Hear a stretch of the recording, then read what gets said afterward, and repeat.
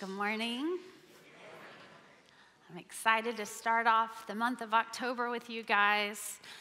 We can keep sprinkling pumpkin spice on stuff, but it's not cooled off yet, guys. So I was going to start with all this encouragement about cooler weather, and then I spent the day at the ballpark watching my niece and nephew yesterday. I was like, oh yeah, no, it's really, really hot still.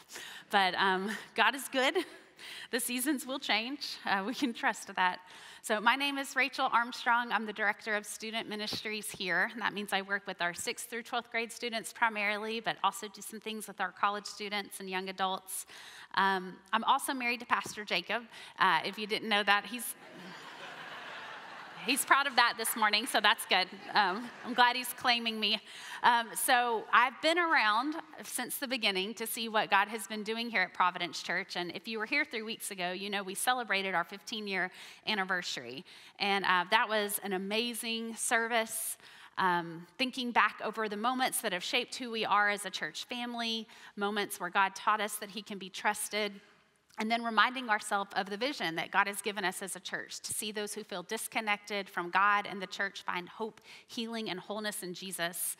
And Jacob reminded us of the story Jesus told about the lost son who the father ran to meet when he came home. And it was our first Sunday with our prayer kneelers. And when I saw our church family coming forward and kneeling and praying that God would send more sons and daughters home, I just wept and cried all 3 services. It was a really powerful day. And then 2 weeks ago, we had a baptism service, and we had over 50 people who were committing their lives to Jesus, recommitting their lives to Jesus. And I wasn't the only one crying that day. I saw some of you sharing this meme online, you know, when the worship's good. And that was accurate. I had people passing me Kleenexes from behind me. So, and then last Sunday, we kind of continued that celebration as Jacob shared the way that we feel like God is calling us as a church to live into our vision in the future. And we talked about our purpose is to partner with God. And we looked at the scripture where Jesus tells his disciples that he wants us to partner with him in making more disciples. And I really want to be a disciple, and I know a lot of you really want to be a disciple, and we just said a disciple is someone who's an apprentice of Jesus, someone who has opened their heart and their mind into being fully trained by Jesus. So I told you that I cried a lot over the last few weeks, and especially at our 15-year anniversary service. And I know there were multiple reasons I was crying. One of them is that when I feel the Holy Spirit moving and working, I just have to cry. I can't hold that back. Another reason is that I was happy. I mean, it's really amazing to see what God has done. 15 years ago, we were a baby church who fit in our living room, and now we're this beautiful gathering of people seeking God together and able to do so much when he allows us to work together in that way as his body. But I would also like to be honest with you and share that I think I was also crying because I was tired. And I was a little bit weary when I look back on 15 years sometimes. For every amazing thing that has happened, we've also walked through some really hard things as a church family in 15 years.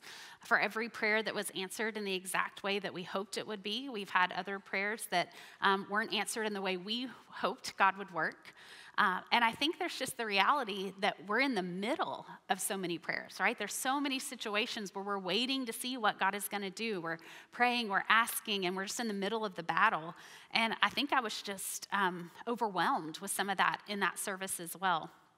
And I want to share with you how God helped me give some language to what I was feeling in that service. So in September, I took part in the Monday night series we had here called Practicing the Way, and it was a study on prayer.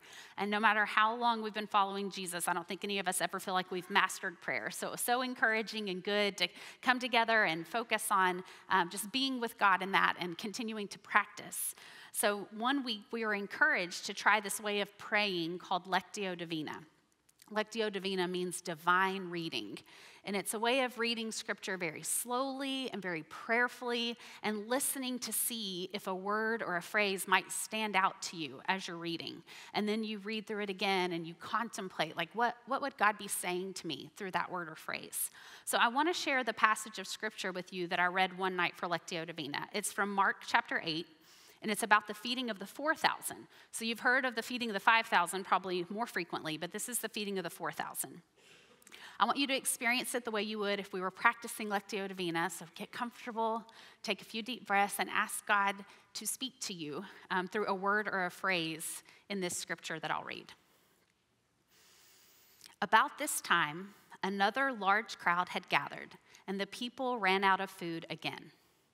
Jesus called his disciples and told them, "I feel sorry for these people. They've been here with me for 3 days, and they have nothing left to eat. If I send them home hungry, they will faint along the way, for some of them have come a long distance." His disciples replied, "How are we supposed to find enough food to feed them out here in the wilderness?" Jesus asked, "How much bread do you have?" 7 loaves, they replied. So Jesus told all the people to sit down on the ground. Then he took the 7 loaves, thanked God for them, and broke them into pieces. He gave them to his disciples, who distributed the bread to the crowd. A few small fish were found too, so Jesus also blessed these and told the disciples to distribute them. They ate as much as they wanted. Afterward, the disciples picked up 7 large baskets of leftover food. There were about 4,000 men in the crowd that day, and Jesus sent them home after they had eaten. So I don't know if any words or phrases stood out to you, but when I was reading this passage, what jumped out at me were the words "another" and "again." And that surprised me. Those felt like fairly random words to stand out to me. But the verse where they come from, verse 1, about this time, another large crowd had gathered, and the people ran out of food again. And when I read through the passage a second time, and I was contemplating why these words would have stood out to me, I began to wonder, how did Jesus feel about having another large crowd he had to feed again? And I recognized that the way that made me feel was tired. I was tired on Jesus' behalf. And I looked back in my Bible to see how long ago was it that he had done the feeding of the 5,000. And it's just a few pages before in Mark chapter 6. If you read chapters 6, 7, and 8, it seems to be days or at the most weeks between the feeding of the 5,000 and the feeding of the 4,000. And I began to wonder, why does Jesus have to do this miracle again so soon? I mean, couldn't the people have learned to pack a lunch? Shouldn't be his job to miraculously provide buffets everywhere he goes. And as I continued to kind of sit with this scripture and those words, I recognized that I was feeling a little tired and weary about all the anothers and agains in my own life. And I think all of us can relate to that. We all have another of something we have to do, another bill to pay, another fire to put out at work, another loved one who gets a bad diagnosis, another loved one who lets us down and we have to forgive and work through it again. And all of us have things in life we need to do over and over again. Do the laundry again, pay the bills again, go behind your kids and turn off all the lights in the house again. That one's very personal to me. And even in our walk with Jesus, there are things that we do over and over again and again, right? We come to church every week again and again. We pray again and again. We open our Bible. We join another Bible study. We go to another small group. We attend another retreat. And I want you all to sign up for the women's retreat. Hear me. So it's the nature of life that there are things that we do again and again. There's ways that we serve again and again. We're going to do the turkey drop again, another feeding miracle of our own church, trying to be like Jesus. And at Christmas, we'll find children and families that we can love on and support. But we're going to do that year after year, and the need just keeps coming back, right? And sometimes we can just start to feel tired and weary about doing it all again. So I began to pay attention to the anothers and the agains that Jesus was experiencing, and I tried to pay attention to how he responded so that I can learn as his apprentice, as his disciple, how I might respond to them. So I want us to look back at the first miraculous feeding Jesus did in Mark chapter 6, and actually a little bit before it, kind of what had been going on in the life of Jesus and his disciples before the first miraculous feeding. So this is Mark 6, 30 through 34. The apostles returned to Jesus from their ministry tour and told him all they had done and taught. Then Jesus said, "Let's go off by ourselves to a quiet place and rest a while." He said this because there were so many people coming and going that Jesus and his apostles didn't even have time to eat. So they left by boat for a quiet place where they could be alone. But many people recognized them and saw them leaving, and people from many towns ran ahead along the shore and got there ahead of them. Jesus saw the huge crowd as he stepped from the boat, and he had compassion on them because they were like sheep without a shepherd. So he began teaching them many things. So we see it's already been a busy season of ministry leading up to the feeding of the 5,000.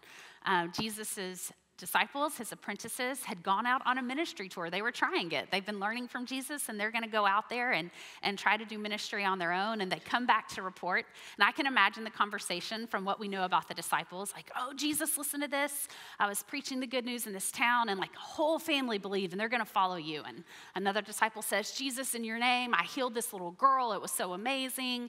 And then John says, Jesus, you won't believe this. I cast out a demon in your name. And Peter's like, well, I cast out two. And, they start arguing like they always do.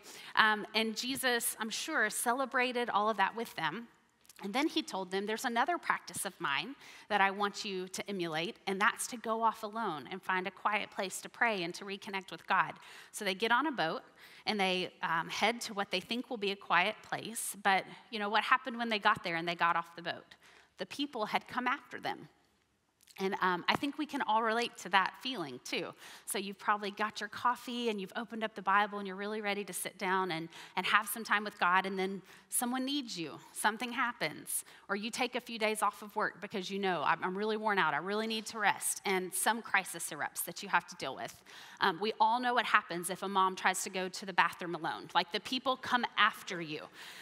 So this is something we've all experienced. And when Jesus had this experience, when he couldn't get the quiet and the peace he was hoping for, Mark 6:34 says, Jesus saw the huge crowd as he stepped from the boat, and he had compassion on them. So he taught these people, and then he fed 5,000 people. And if you keep reading after chapter 6 into chapter 7, it's just another season of Jesus' life where he's doing the same faithful things over and over again. He's teaching in another town. The Pharisees come and they argue with him. They come against him. He heals several different people. So chapter 7 is just more of the same, another and again, that Jesus is always doing. And then we come to the passage that we read together already in Mark chapter 8, the feeding of the 4,000. And that first verse there says, about this time, another large crowd had gathered, and the people ran out of food again. Jesus called his disciples and told them, I feel sorry for these people.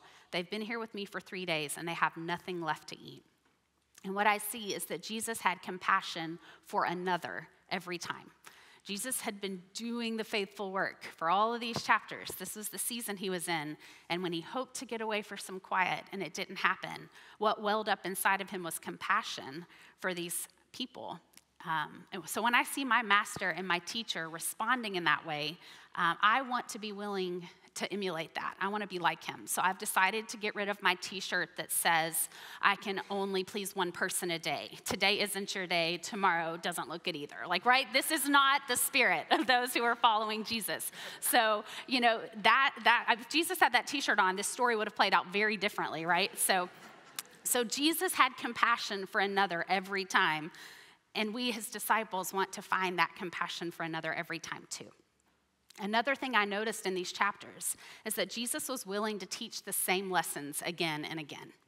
When Jesus fed the 5,000 in Mark 6, he was teaching his disciples. He asked them to feed the crowd, and they said, with what? And he showed them how with him, nothing is impossible. He can take the little that you have, the little boy's lunch of 5 loaves and 2 fish. He can bless it and break it and multiply it and feed thousands of people. So when we get to the feeding of the 4,000, just a short time later, Jesus tells his disciples to feed the crowd. And you think they would say, got it, Jesus. We remember this one. We'll find the kid with the lunch. We're going to let you bless it. Everyone's going to be fed. But that's not what they say. Instead, they say, how are we supposed to find enough food to feed them out here in the wilderness? It's like they weren't even there. I'm like, guys, this was like a chapter ago, and you already forgot how this works? But Jesus does it again. He teaches them the lesson again. He finds out they have 7 loaves of bread. He finds the fish. He multiplies it. He's showing them, again, that he can supply all their needs. He can take the little you have and make it more than enough. So I definitely can identify with the disciples in this. I can be a slow learner, and I'm very thankful that Jesus is willing to teach me the same lesson over and over again. I've even had to relearn this lesson 1,000,000 times. God has provided for all of my needs so many times in the past, but I can be filled with anxiety about a current need and wonder, is this the time he's not going to come through? But I also want to learn to identify with Jesus as his disciple and become a person who's willing to teach the same lesson again and again. Not many humans absorb what they need to learn on the first go-round. So if we want to invest in relationship, it's going to be part of our work as his disciples to patiently repeat the lesson, show people love again and again, teach the same thing over and over. So if Jesus was willing to teach the same lessons again and again, we as his disciples want to be willing to do the same. Another thing I noticed in Mark chapter 8 is a verse that said, Jesus sighed deeply. And I really love this one. It shows us how fully human Jesus was. So right after the feeding of the 4,000, guess who shows up to argue with Jesus again? It's the Pharisees. And he had just dealt with them in Mark 7, but here they are again. I want you to hear the scripture. Immediately after this, the feeding of the 4,000, he got into a boat with his disciples and crossed over to the region of Dalmanutha. When the Pharisees heard that Jesus had arrived, they came and started to argue with him. Testing him, they demanded that he show them a miraculous sign from heaven to prove his authority. When he heard this, he sighed deeply in his spirit. All of us have people that we interact with that are difficult for us. All of us have tasks that just wear us out, that we have to do again and again. And when that task rolls around again or that person shows up again, sometimes we may find ourselves sighing deeply. And that's just a sign we're having to dig really deep to find what we need to respond well. And so I love seeing that even though Jesus was doing the good things and the hard things, he was having to take a moment to gather himself and respond, right? Jesus sighed deeply before he spoke the truth again to the Pharisees, before he showed them love in a truthful calling to account type of way. And I don't want you to mishear me in this. I'm not saying that every relationship we're in is one to stay in. Some relationships are unhealthy or they're abusive.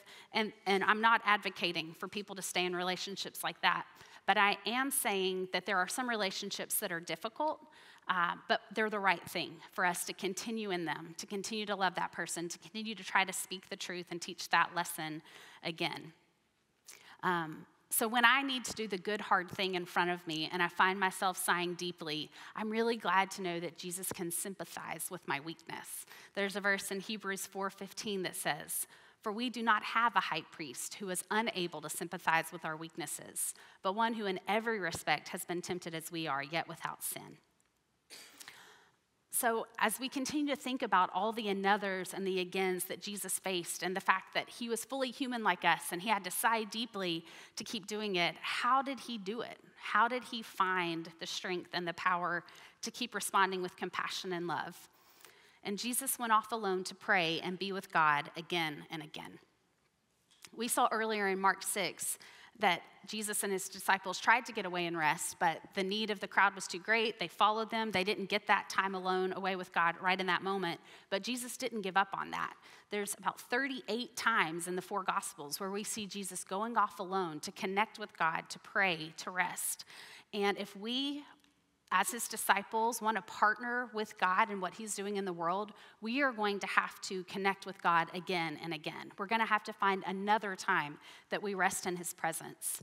When I'm teaching our students, I often try to ask questions and have them respond out loud to keep them engaged. Sometimes I'll ask a question and there's like this silence, and I'll tell them, hey, Jesus is the answer like 90% of the time. You know, it's like, just guess Jesus. But that's backfired a couple of times where there's silence, so someone's like, Jesus? And I'm like, the other 10% of the time, the answer is prayer and Bible study, okay? And so the reason that Jesus and prayer and Bible study are the answers like all the time is because all the cliches, all the cliches are true, right? To be a faithful disciple of Jesus, we are going to have to connect with him in the practices we know that will give us that spiritual strength over and over again. We're learning to abide with him, to remain with him. So we're going to pray again. We're going to open our Bible again. We're going to turn on the worship music on the bad day in the car again. We're going to go to another retreat. We're going to go to our small group. We're going to do the things that will give us the power that we need to walk with Jesus in this world. I shared with you about the Lectio Divina practice where the words another and again jumped out at me and how God's really used that and really spoken to me through it. But what I didn't share is that we were encouraged to do that practice 5 times that week. So the other 4 times that I did Lectio Divina that week, nothing really special happened that I could sense. I'm confident that God's word and that time with him was doing what it was meant to do. I'm confident it was shaping me and working inside of me, but I have nothing to report. There is no sermon coming from them, okay? And so sometimes we just have to realize that the faithfulness, the repetition of doing the good things another time and doing it again is the way that Jesus is shaping us. Jesus reminds us of the daily nature of being a disciple. One time when Jesus was sending that invitation out to people who would want to follow them, he said, "If anyone would come after me, let him deny himself and take up his cross daily and follow me." So this isn't a one-time thing, our baptism day, and then we're done. Being a disciple is over and over and again and again. So Eugene Peterson wrote a classic book on being a disciple that's called A Long Obedience in the Same Direction. And I just think that title sums up our calling so clearly. It's a long obedience in the same direction. It's doing the right thing again. It's taking up your cross daily. It's having compassion for another. So we have to have both kinds of anothers and agains in our life to get it right. If we're going to have compassion for another person in front of us, then we're going to have that relationship with Jesus again and again, that time with God getting refilled.